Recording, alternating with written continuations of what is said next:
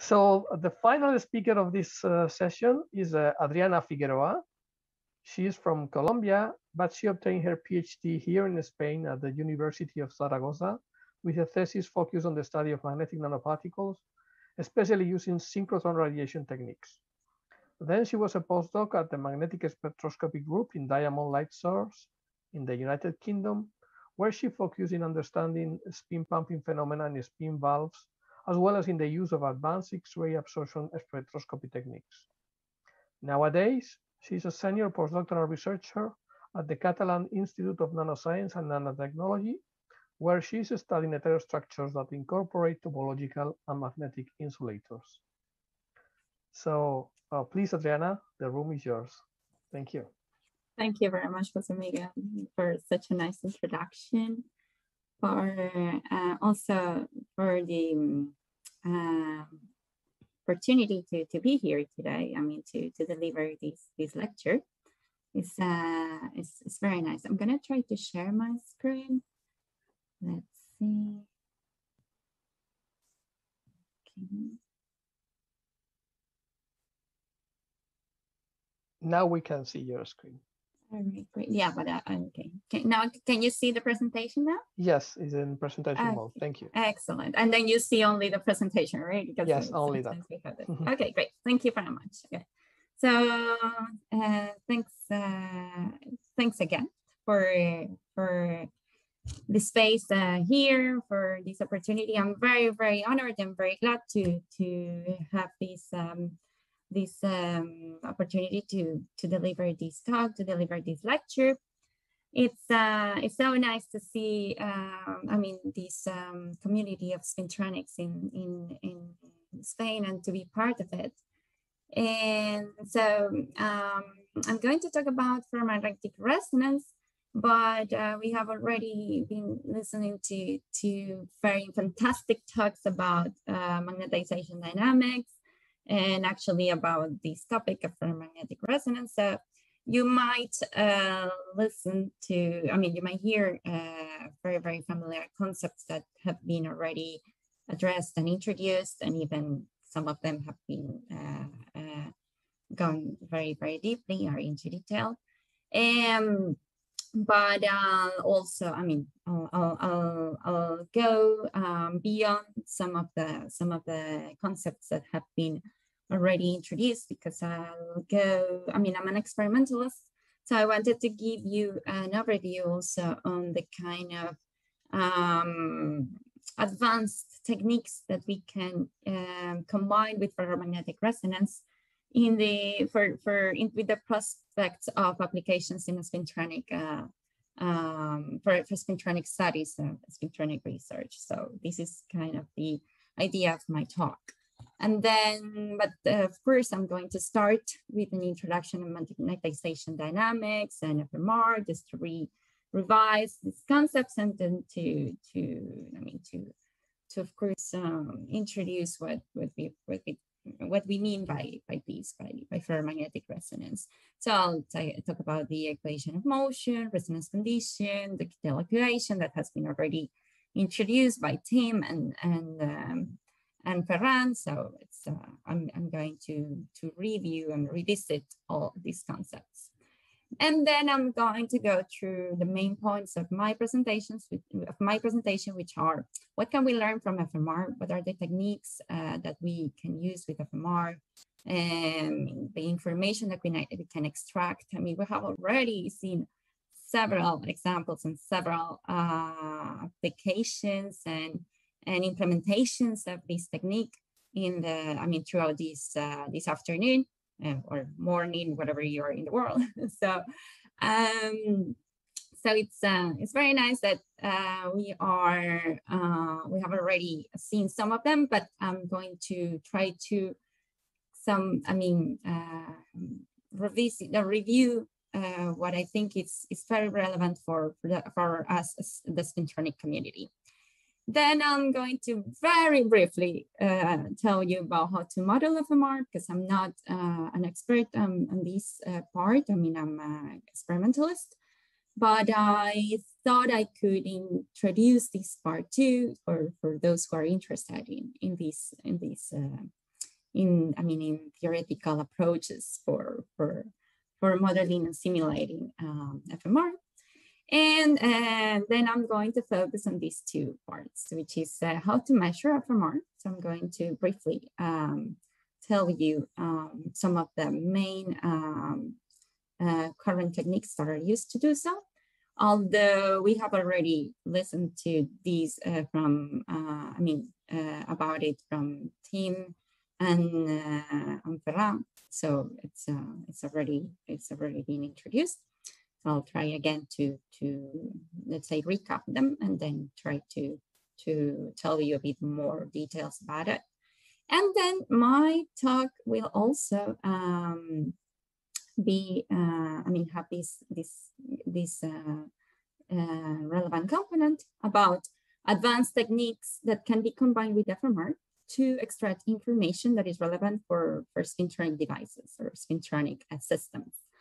And in this case, as Farah mentioned, I will tell you a bit more about techniques in synchrotron radiation facilities that we can use for this purpose. Okay. So, okay, without further ado, let's continue with the talk. So, with the lecture, let's start with the magnetization dynamics. So it's again, as Tim mentioned, when we talk about dynamics, there are characteristic timescales, various kinds of these dynamics that we can explore. For example, well, and in general, they are determined by the interaction energies via the relation in this Heisenberg relation. Okay, so for example, the fastest process is the fundamental exchange interaction, which occurs at this range of femtoseconds. Then we also heard about spin-orbit interaction, spin-orbit coupling, speed transfer torque that occur at this range between femtoseconds and picoseconds. We have some laser-induced ultra-fast demagnetization that could happen at this range. Then we have the interesting, the ones that we're interested in this talk, which is about precession and damping. And then also we will listen about, for example, domain one motion, and then we will hear more details about this. And we already, listen to Ferran talking about the interesting applications and the interesting phenomena of spin waves, right? So as I said, when we talk about spin dynamics, we are talking about those ranges of in this range between the picoseconds and nanoseconds, and then we need to define, in order to model this motion, let's say, or this phenomena of the spin dynamics. We need to talk about the spin precession. And the model that we are going to use is based on, we can describe it as an equation of motion. For example, from typical quantum mechanics, as this equation here. So it's the time dependence variation of the spin moment. Okay. And then what we can do is that we define this, we already heard from Ferran that we define this parameter, which is the gyromagnetic ratio, which has a BGB value for a free electron. And then it characterizes the magnetic moment and angular momentum of an atom or of a particle, or in this case of an electron, okay? And then in the macrospin model, the magnetization of a system, is assumed to be uniform throughout the sample. So we can define it using this relationship. And then we end up with this equation of motion, which is the variation of the magnetization as a function of time, and in terms of the magnetization and the applied magnetic field, which is the one that is this system, this magnetic system is processing around it. So this system, I mean, as Tim Ferromagnetic said, we are modeling this as using this equation of motion, which is in this case, if we do not take into account the damping, and we say that is we define it as the Landau-Schlechter equation, right? And then, but if we consider that, if we consider that that magnetization vector is also affected by the damping, because that precession will it's not infinite, and then it will relax along the same direction of the external magnetic field. We don't define it as it's not only the external magnetic field, but it's also including, we usually model it including several components of magnetic field, so that we define it as an effective field. Then we write this equation of motion as including that effective field. But if we include the magnetic damping, which is the damping, which is making our system relax and align with the same with that effective field, then we end up with an additional term, which is this term suggested by Gilbert, and that's why we end up with this equation of motion that includes both the precession and the damping, and it's called the Gilbert equation, the LLG equation. Sorry about the pronunciation, but yeah, it's the LLG equation. All right, and then as we heard from Tim, damping originates from interaction. It could come from intrinsic or extrinsic sources. We'll see later. We'll recap what he mentioned in his talk, and is relevant for studying diverse different systems. Okay, and then the damping is model, or is the relevant parameter that we are interested in is that alpha parameter, right? Okay, then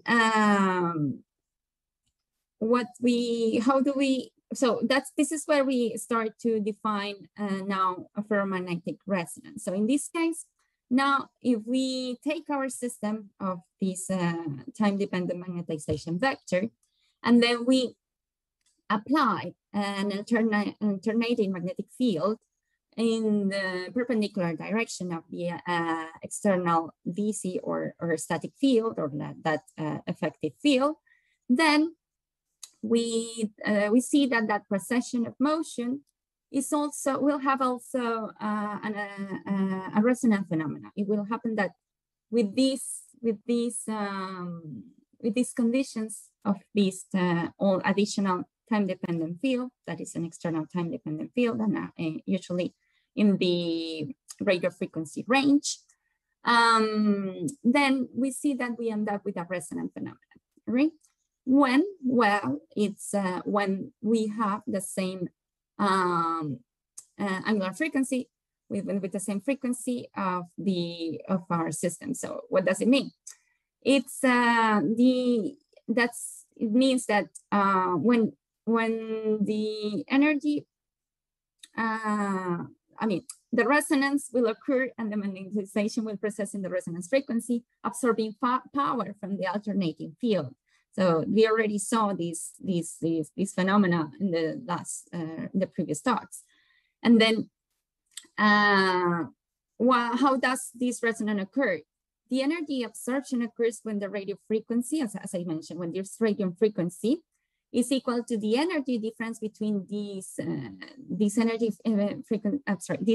difference between electrons of two levels. So what happens is that when we have this magnetic system in the presence of a magnetic field, we have what we call the Siemens splitting, right? And then we have two levels, as we can see on this graph, right? And then that energy difference is defined with that G factor and the Bohr magneton, and then the external magnetic field that we are applying. And then it's also, I mean, that's the difference in energy is defined as as this characteristic frequency h bar omega, right? And then if we excite this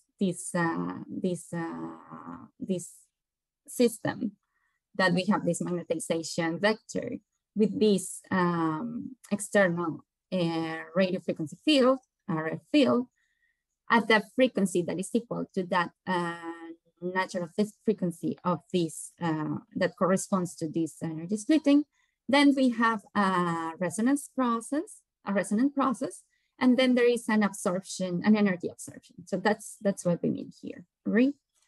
And then what happens is that the power increases when these frequencies come near to each other, and then we have a maximum that a maximum that is exactly at that resonant frequency and that field frequency, because it's also dependent on the external magnetic field that we are applying, okay? And this phenomena is what we call ferromagnetic resonance, right? Okay, and then how can we model it, or how can we, I mean, what else can we learn from this process of FMR? So we can understand, we can try to understand that those resonance conditions. So I'm going to try to play this animation again. So this is very similar to what Ferran showed in his previous presentation. It's about collective motions, which are spin waves in our system. So the condition for ferromagnetic resonance is derived using the macrospin approximation, in which we assume that all spins in the system undergo coherent precession, as what we saw on this animation. But this is not really, I mean, it's not strictly true, in particularly for a couple multi-layers or pattern samples. It doesn't apply to all the cases, right? However, this approximation is very useful because it allows us to find the resonance condition, and we will see in the following how we can extract that, or can we understand that resonance condition, right? So how do we do? So we can start with defining the radio frequency susceptibility tensor, pi, right here, and then we know that it defines, I mean, the relation between the magnetization and the external field, or in general, it could be also the effective field. Then if we solve the LLG equation, we end up with real and imaginary components of this susceptibility that will have a Lorentzian line shape, so what we see in this graph, all right? So we have a real and imaginary part of the susceptibility as a function of the magnetic field, and then that peak will correspond to the resonant field here, and as we see in this graph, all right? And then we will see that that peak will have a certain width, which is what we call the half width. I mean, we define it as the half width, half maximum of the resonance, and this is a very relevant parameter because it's related to the damping that we are interested in understanding, or we are interested in studying, as we saw on the previous talks. Okay. All right, and then okay, so this resonance condition can we can also understand it from that. I mean, in order to find the dispersion relation that relates these phenomena with the field and frequency independence of the system of this absorption, right? So for that, as we saw on Tim's talk, we need to determine the equilibrium conditions of the magnetization, and we need to minimize the free energy of the system, right? And then in order to do so, I have some assumptions here. For example, if we start with the cubic thin film system in which we have these geometries between the magnetization vector, the magnetic field, external magnetic field, and then we have a series of angles that we define as the angle with the external magnetic field, the angle of the magnetocrystalline cubic is the axis, of the uniaxial is the axis, the magnitudes of the magnetization, and the magnitude of the magnetization and the external field, and also the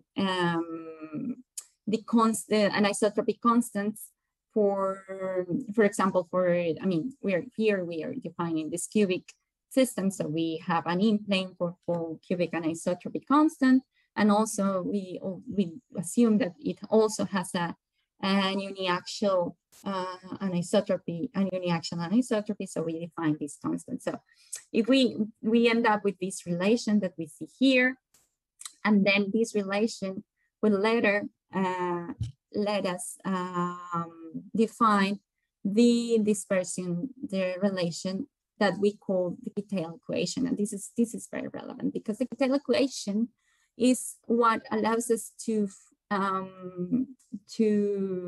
describe the dependence of the absorption of this FMR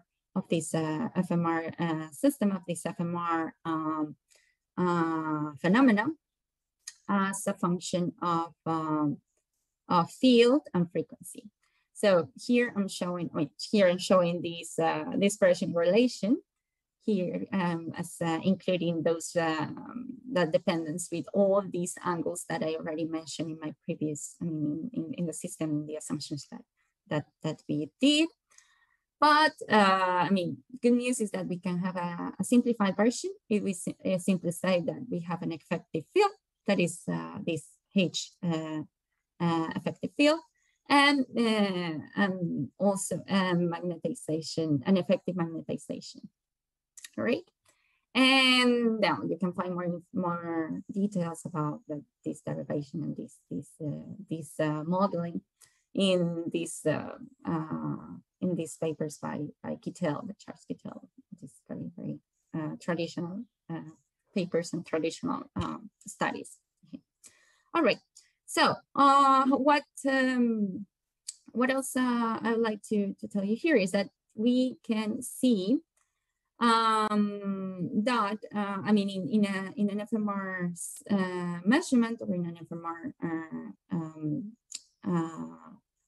curves, in FMR curves, for example, we see this is the absorption, related to what we saw of the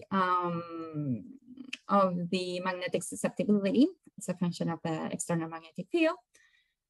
And then the dispersion relation which is what we call the relation of this absorption as a function of frequency and magnetic field. For example, for a cubic system, here it's a iron thin film of thickness of 65 nanometers.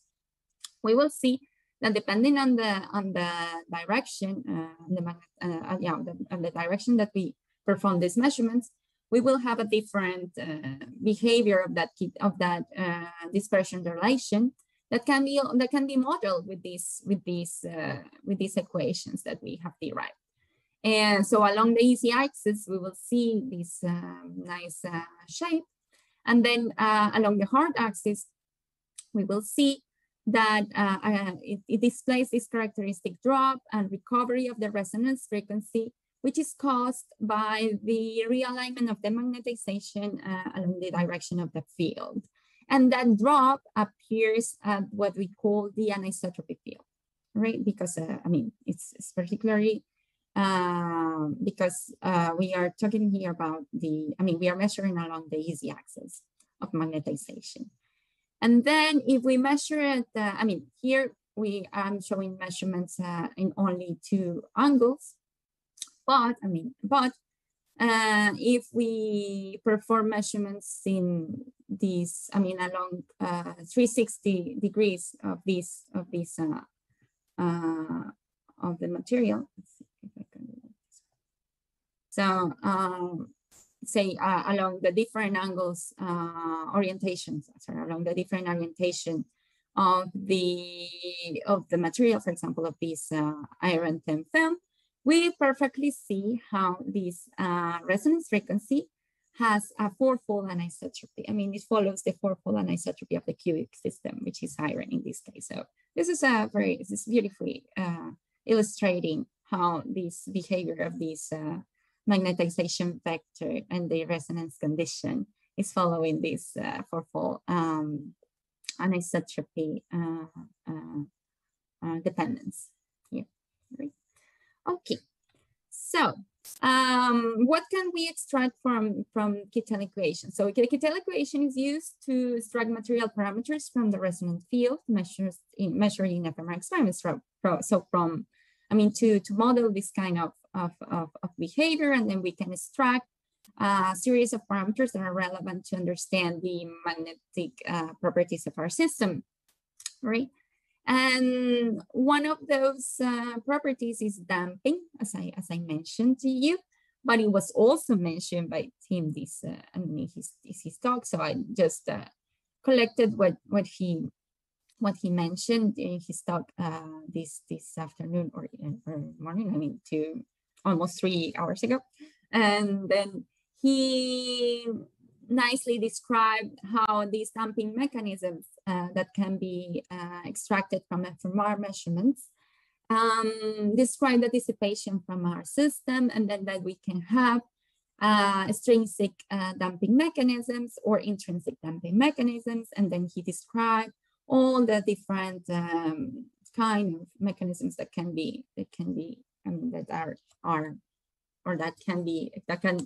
give rise to such intrinsic or extrinsic damping. And then he provided also very nice examples of them in intersystem. Okay, so what else can we learn from fMR? So as I told you, we can learn about damping. We can extract effective magnetization. So we can extract fundamental properties of these magnetization dynamics, such as the effective magnetization or change interactions, change stiffness and isotropy fields. But beyond those fundamental properties, there are relevant spectroscopic. fMR is a relevant spectroscopic technique for spintronic. For studying spintronic systems, and because it allows us to extract information about interfacial phenomena in heterostructures, or relevant parameters such as the spin mixing conductance. I'll talk about it later, but it was also mentioned before when the spin pumping phenomena was described or introduced. It also allows to find or to study spin to charge interconversion phenomena, magnetization switches, and then during this session we have learned several of these applications, or all these relevant information that we can extract from this spectroscopic technique. And then I want to highlight that we can learn about other spin orbit phenomena, such as spin pumping, spin orbit torques, spin torque oscillators, inverse spin Hall effect. Several of these have been already introduced, but it will be further discussed in this Friday in these two talks by Sergio Valenzuela and Andrew Kent, in this session of Friday. So don't miss them, because they're gonna be very relevant and very related to what we've seen today, right? And so I'm just to show you a couple. Just to show you what are the phenomena that I mentioned here: spin transfer torque, spin orbit torque, in which we use this fMR conditions or phenomena is applied for several spintronic applications. What else? So there are techniques, as I will go through later. So spin transfer torque, as I mentioned, spin wave and magnetic transport, as Ferran mentioned, time resolved magneto-optical effect that also Ferran mentioned. So here I'm just showing an illustration of how you can, how you can do such experiments, which are based on pump and probe experiments. Pump and probe techniques or methods in which you excite your film, and then you use you take a look at the Faraday rotation, but this is time dependent, so that you see how the magnetization decays as a function of time, and then you can study this decay in order to extract information from the dynamics of your film or your magnetic field. And then other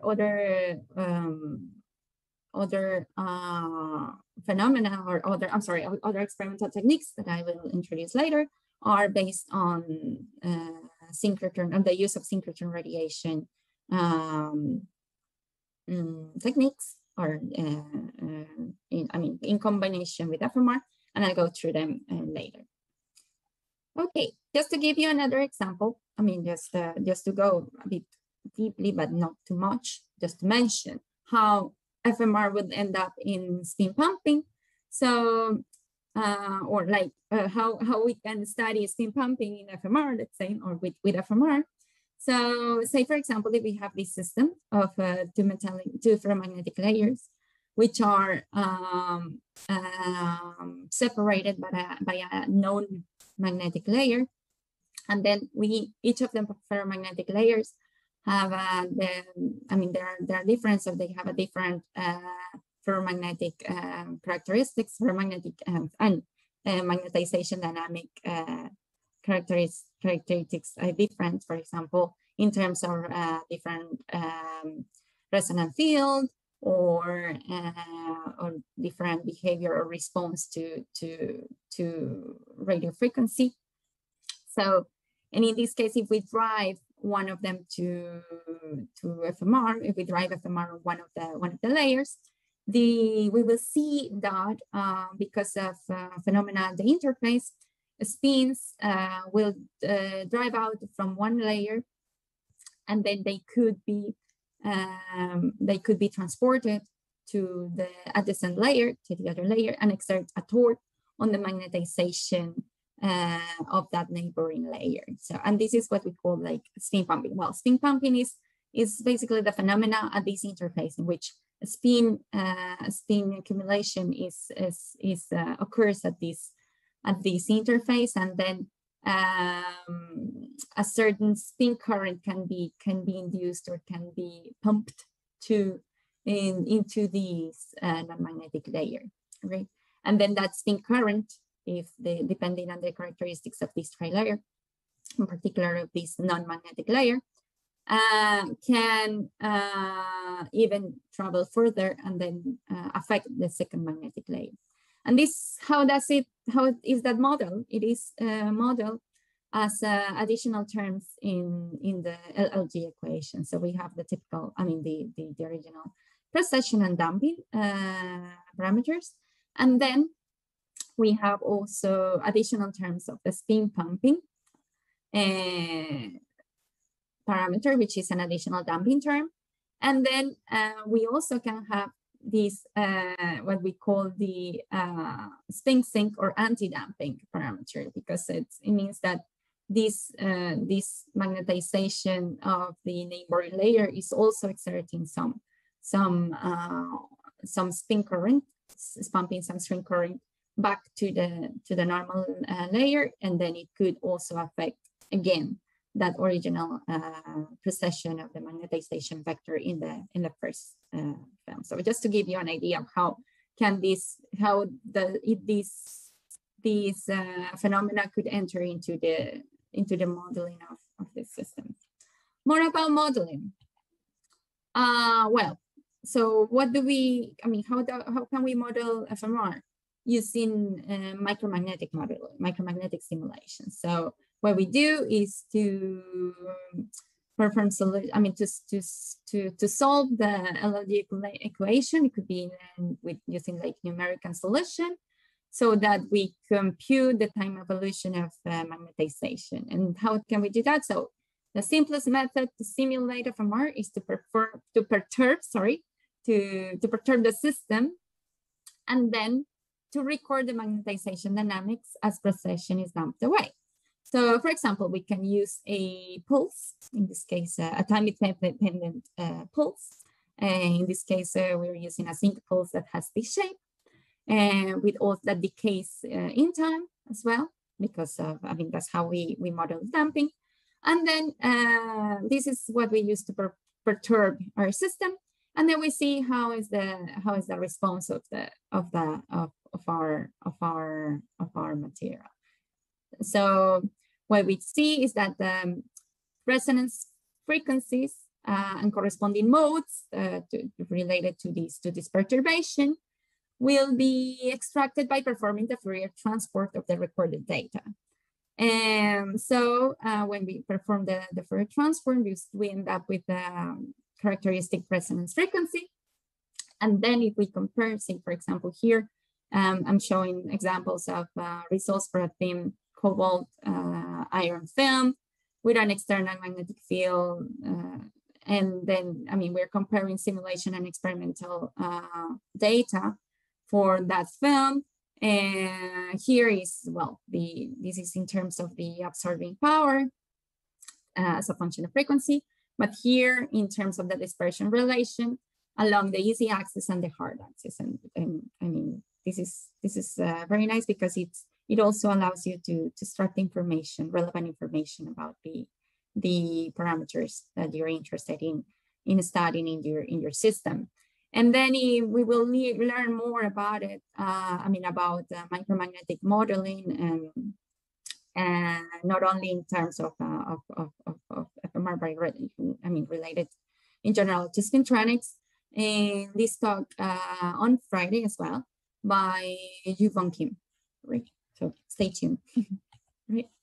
Okay, let's continue now. So that's enough for modeling and the equation. Let's go to the experiments. All right.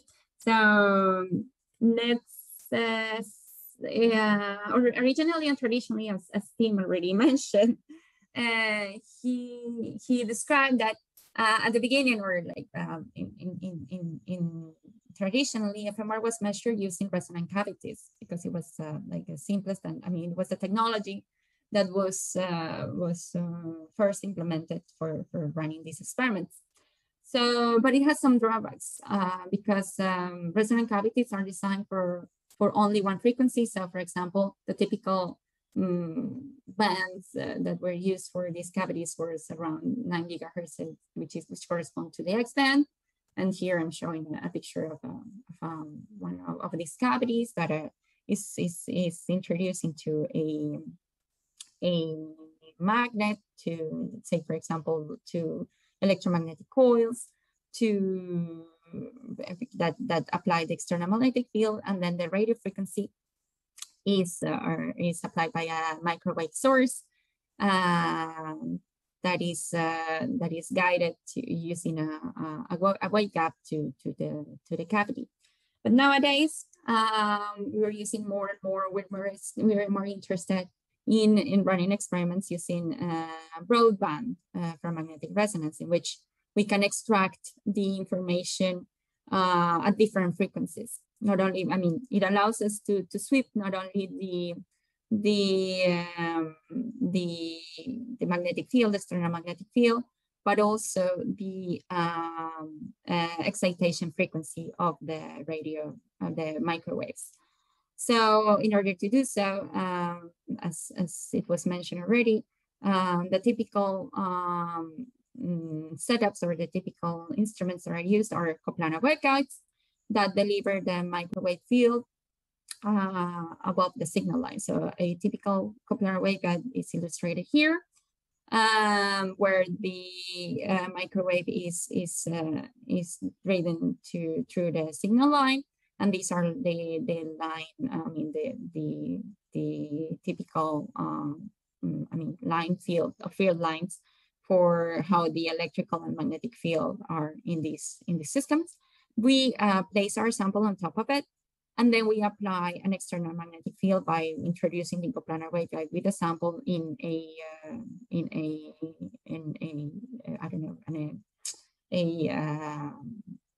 couple of coils, like Hilton coils or an electromagnet, right?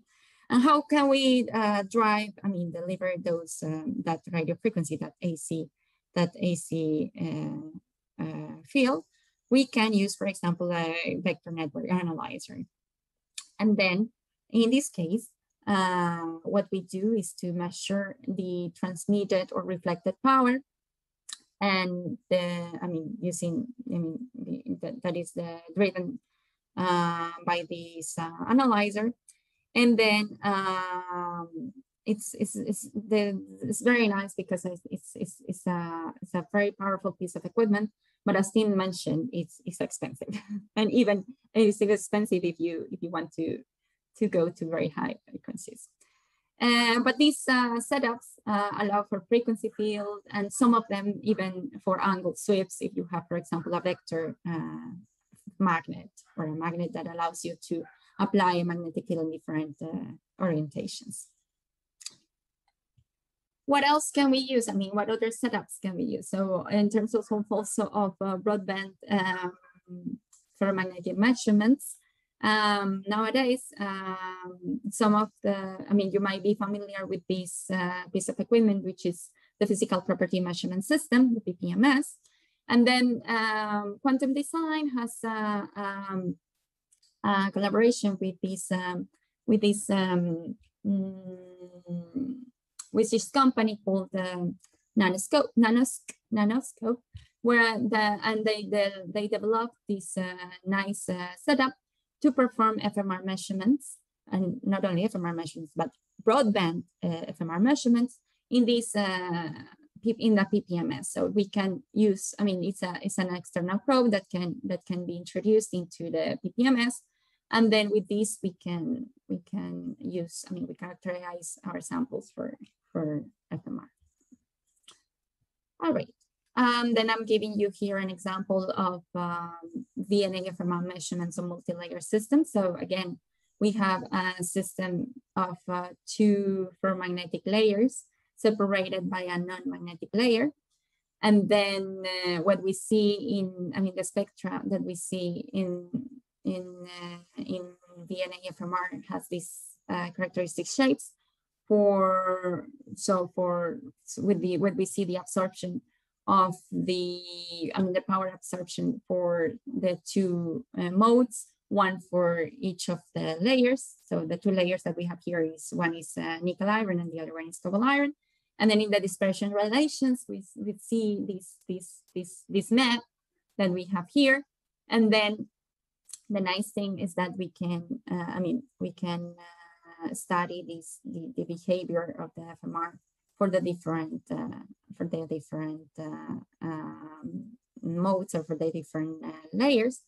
But in what we do in VNA FMR is that we end up with these kind of measurements in which we have both contributions of the 2 layers, so we cannot really distinguish between one of the 2. We know that which one corresponds to the other one because we know what the anisotropic characteristics is for one of the layers, and also because, for example, in this case, for the nickel iron, it was grown, it's polycrystalline, so it doesn't really have a definite anisotropy, so we know that it doesn't change with angle, whereas the cobalt iron layer does change with angle.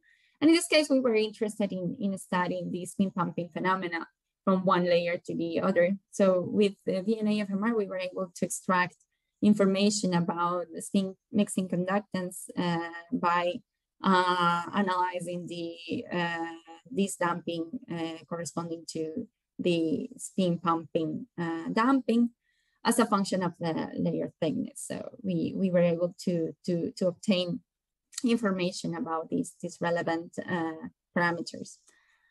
However, we were not able to know whether that spin current or that spin, those spins that were pumped from one sample, from one layer to the other, were reaching the other layer. For that, we needed to access information in a more selective way. And this is where these advanced characterization techniques come into play. Which characterization techniques or which advanced techniques? Well, those, for example, that we can use at synchrotron radiation facilities, right? So for those, I know that in the audience, there might not be many users of synchrotron radiation techniques. So just to give you a brief introduction or a brief overview of what this is. Synchrotron radiation facilities are particle accelerators in which we have electrons circulating in storage ring. And then when we deflect those electrons from their trajectory using magnetic fields, for example, they emit what we call synchrotron radiation. Synchrotron radiation is light, let's say, or electromagnetic radiation that is highly intense, bright, continuous, and tunable, and ranges from the infrared to the gamma rays. Many techniques that we use at these facilities make use of, for example, or typical use of X-rays. They could be in the soft X-ray range or the hard X-ray range. It depends on the application, depends on the technique that we are using or that we are interested in. And then light can be used to investigate phenomena at different time and length scales using using this radiation. We will learn more about it in the talk by Lucia this Friday at 6 p.m. Central European time, right? So the different experimental techniques that we can use, we can use diffraction, scattering, absorption, imaging. So Lucia will probably focus on imaging techniques. I can tell you a bit about X-ray absorption, for example, because it's the technique that I'm going to discuss in the following. So X-ray absorption spectroscopy is a technique in which we shine X-rays on our sample, and then that X-ray photon excites electrons, color electrons, from these levels, from the core shell level to the continuum, right? And then what happens is that there are characteristic absorption edges for almost all elements in the spectral region. So it's a technique that is based, as I said, on core electron excitation. And because of those characteristic absorption edges, it's element, site, and shell specific. So it's very specific, in which so that we can use this technique to study what happens in an element selective way in terms of structural and electronic and magnetic properties of our sample. In terms of magnetism, which is what we're interested in, we define a technique based on X-ray absorption, a spectroscopy, which is called X-ray magnetic circular dichroism. So it is, in this case, what we see is that such X-ray absorption, if we use circularly polarized light, we will have a spin-dependent absorption of those photons. Okay, so what does it mean? It means that because of dipole selection rules, we will have only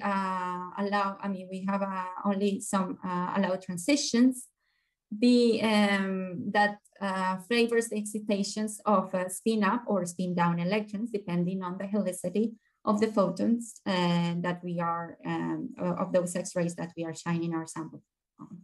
so that we will have, if we will have spectra or like X-ray spectra that has a different intensity depending on that helicity, and then depending on the spin state of the atoms that are on the core level, and also depending on the empty states of the final states that we have that we are probing. So that with this, if we make the difference between those X-ray absorption spectrum, we will end up with a dichroic signal that it's proportional to the magnetic state of those atoms that we are, of those elements that we are probing with our X-rays. And then that magnetic character of this material, I mean that those signals that we are getting from these X-ray absorption spectra are proportional to the spin moment and the magnetic moment, and they are related through the what we call the magneto-optical zone rules, which are these equations that we have here that correlate these integrals that we have from the spectra, right? And okay, so this is the nice thing about X-ray techniques that we can use at the synchrotron radiation in order to extract information about the magnetic character of our material. But if we combine that with FMR, we can even go farther, because we can also probe the magnetization dynamics of these different layers, as I told you, say, on that system that I told you, that I showed you, in which we have this tri-layer. We can use that technique to probe that magnetization dynamics by combination of this XMCD technique with FMR. How do we do that? Is we perform stroboscopic XMCD measurements, in which we synchronize the arrival of the X-ray pulses coming from the synchrotron radiation facilities from the source, to probe this magnetization precession of this precession of the magnetization vector at each quantum in cycle. So this is what we call this stroboscopic measurement. So what we see is that we at that delay, I mean, we will shine our X-rays to our sample to probe that precession cone of our magnetization vector, and then we can track down that precession very nicely. So these are the kind of curves that we end up with, where we see, I mean, what we measure is the dynamic XMCD signal.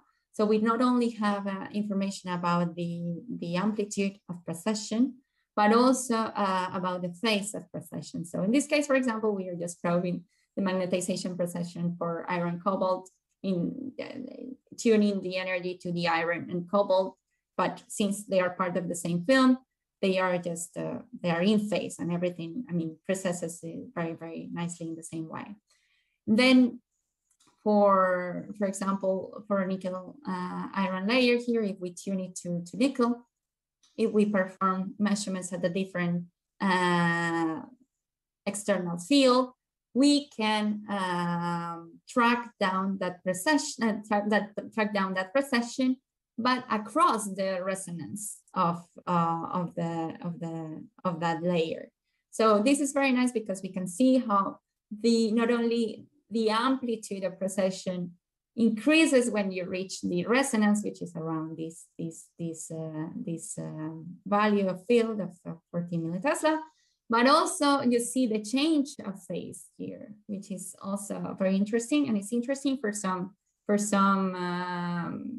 applications, for some studies, for some investigation. For example, if you have tri-layers as the one that I showed you before, in which you have two ferromagnetic layers separated by a non-magnetic film, then you can use this technique that is called X-ray detected FMR, or XFMR, to selectively measure the magnetization dynamics, to probe the spin currents in these non-magnetic layers, and to detect excitations of uncompensated spins. For example, here is to detect these excitations in this cobalt oxide here, which is an antiferromagnetic insulator.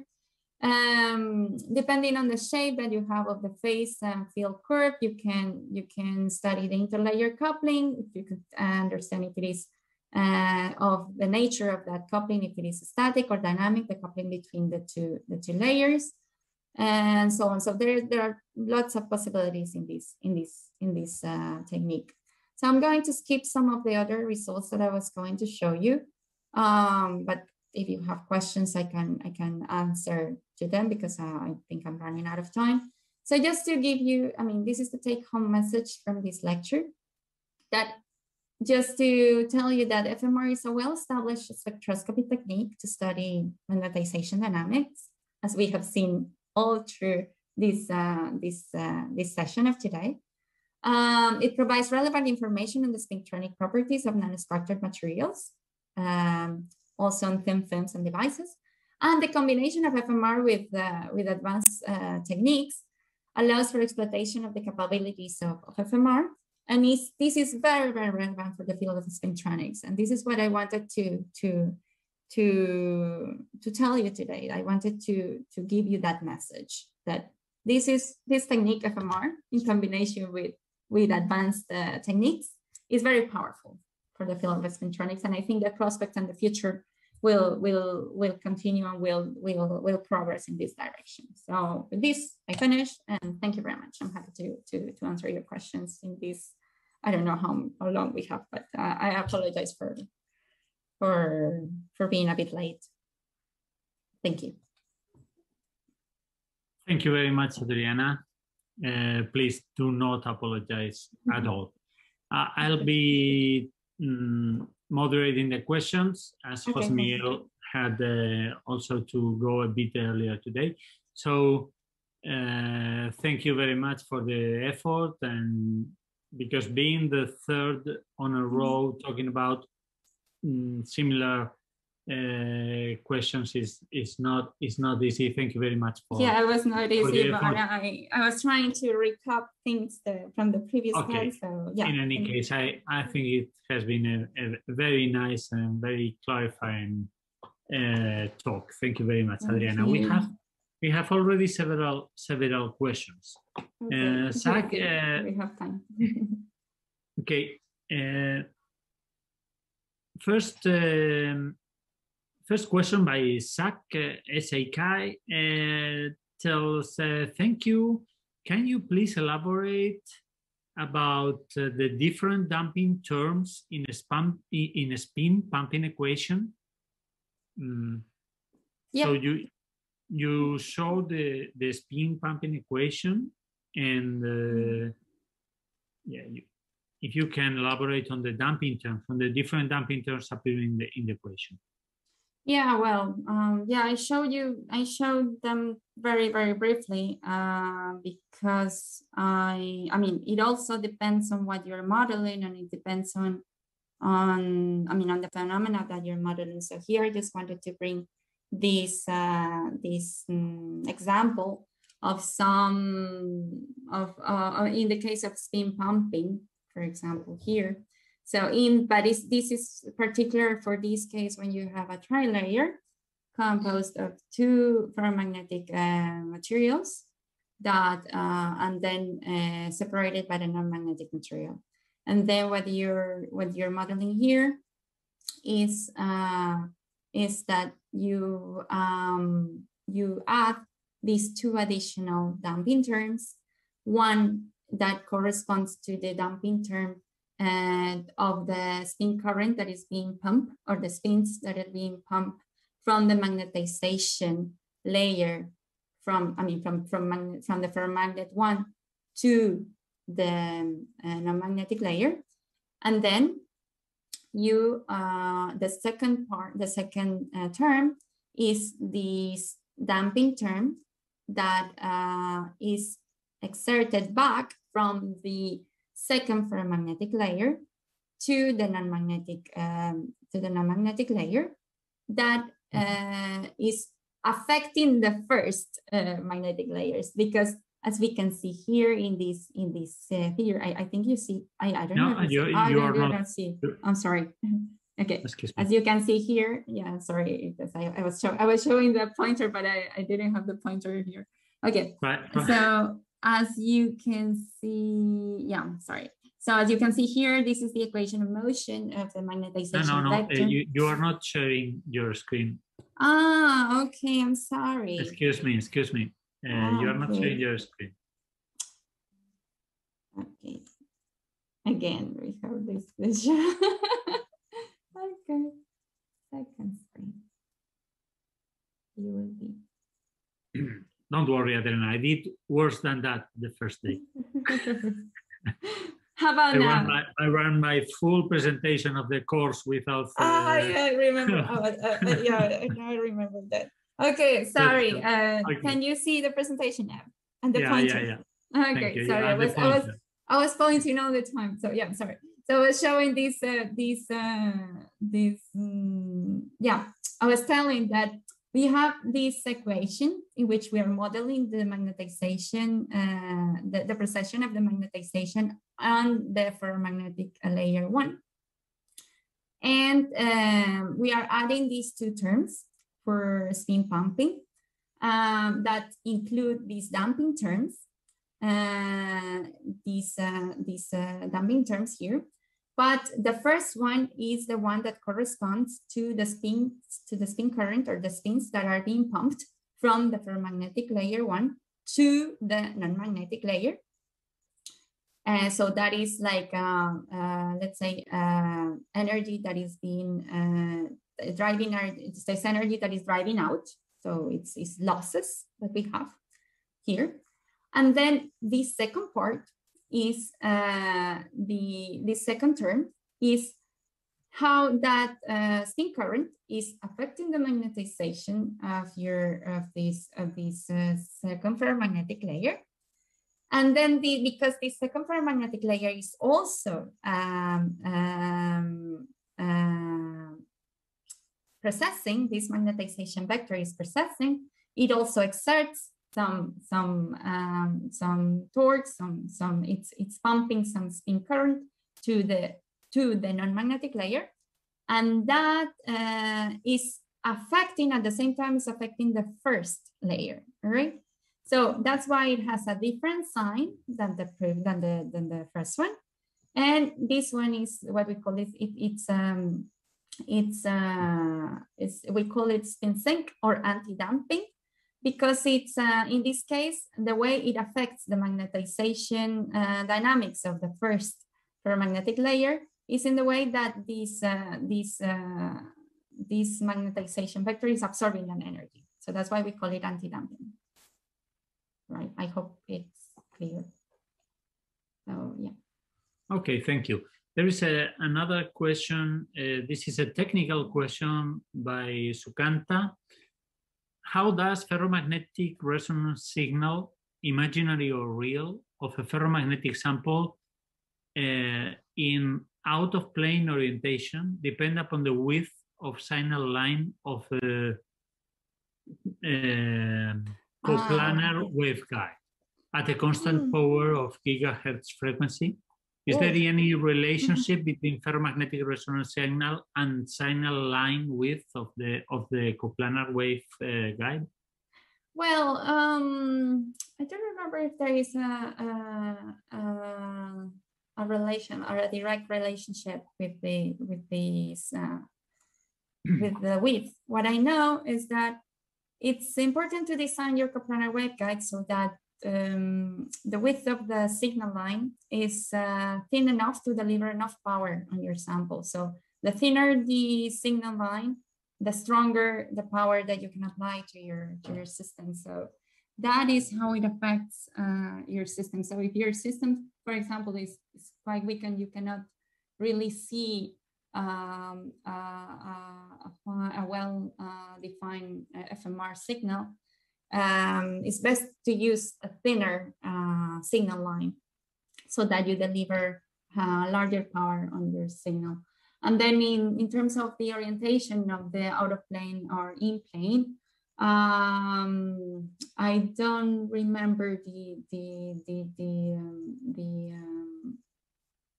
how it is the dependence on that, I'm afraid.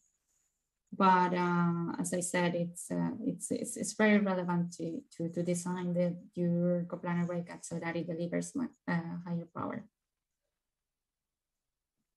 Okay, thank you. Another question by Marina Ferreira tells, hi Adriana, thank you for the very interesting talk.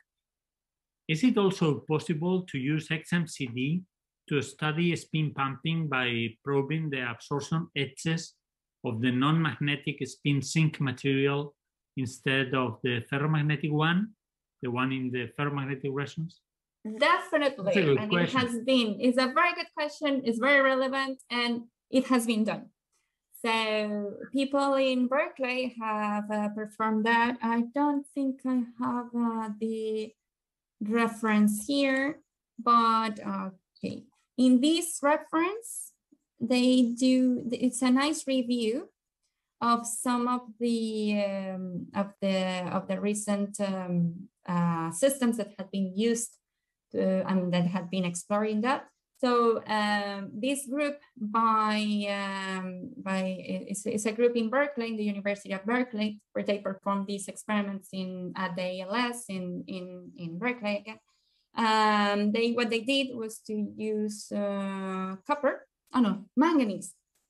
They use manganese as an interlayer between two ferromagnetic materials. I think it was also permalloy and cobalt iron. And then they tuned the energy to the manganese, and they were able to see how this how this layer that didn't show a static XMCD, because what you see that we with XFMR we measure a dynamic signal of XFMR, a dynamic signal of XMCD. And then what they showed is that by tuning or by when you measure ecstatic XMCD, you don't have let's say a signal from the manganese or from the interlayer.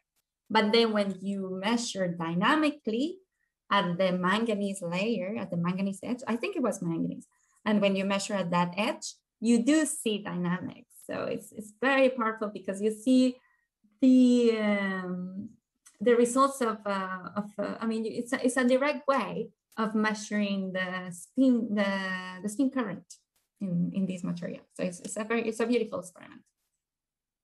I don't have the reference here, but if you drop me an email, I can send it to you. Sure, Marina can do that, and yeah, of course, for sure, Adriana will answer her chat. Okay, there is a couple more questions. If you have still strength to go. Yeah, I am. I don't know about the people Can you and the organizers. Zach asks again, can you please comment on imaginary part of spin mixing conductance? What does he mean? I don't know what imaginary part of the spin mixing. Then yeah.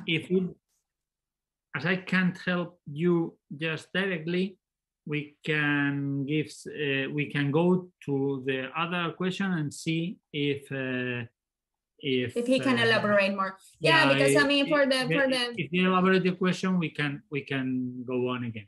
Yeah. Okay, yeah. Jose Solano asks also, is it possible to probe the dynamic magnetization angle as a function of thickness in metallic ferromagnetic samples with thickness of tens of nanometers with dynamic XMCD? It would be possible to measure the entire mode profiles across the thickness, by example, identifying pinning at interfaces. Wow. Well, one thing that I didn't have time to elaborate, but maybe his question is may allow me to go. I think Yeah. I think Jose is asking about it. Yeah. Yeah, it's super nice because he's asking about probing or like analyzing the dynamic signal in a selective way of different modes that we can see in FMR. So what happens in a vector network analyzer FMR or in for complex systems is that we can have we end up with a series of modes. And sometimes we want to analyze them or to explore what happens or what's going on in a selective way in these modes. And with these macroscopic techniques of VNA FMR, where we have everything mixed together, we cannot do it in a selective way. So one way and one technique that has been developed in the past years, very recently, is this what is called a diffractive FMR, in which we can access, we can have this mode resolution. So what it does is that it's also using synchrotron radiation techniques. In this case, the technique that it uses is what we call diffraction soft X-ray resonant scattering resonant diffraction in the soft X-rays. Okay, so what we do in this case is that you place your sample also in a coplanar waveguide, and then you shine the sample with soft X-rays to have access not only onto the structural peaks for the diffraction conditions, but also on the magnetic peaks because you're shining your sample with, you're using X-rays or soft X-rays that are that allow you to do so, to study magnetic peaks. And then what they did in this work that you can find the reference here is that they use this system, this Y-type hexaferrite, to study. That in VNA FMR it shows this complex behavior, several modes that they call mode A and mode B. By tuning the energy and geometry and to nicely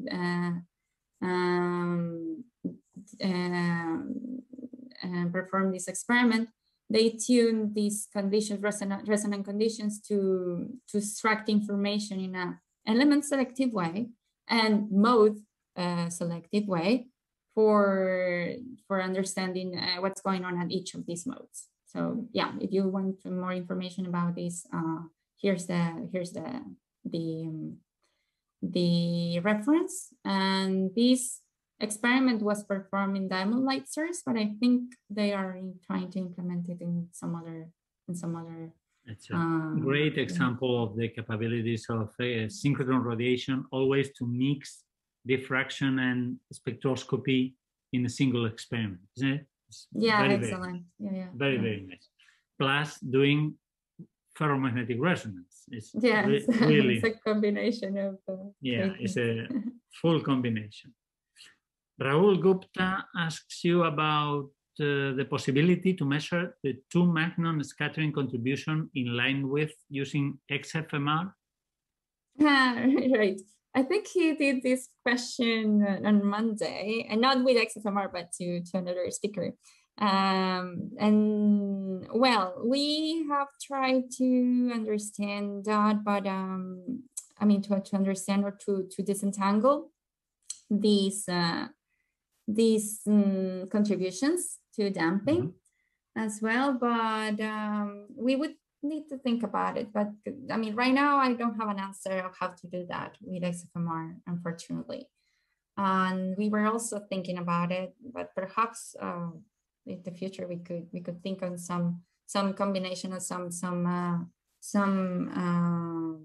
like smart way to do so. Or, to make use of the capabilities of these element selectivity and also, say, for example, mode selectivity to extract or to disentangle more contributions to damping in FMR.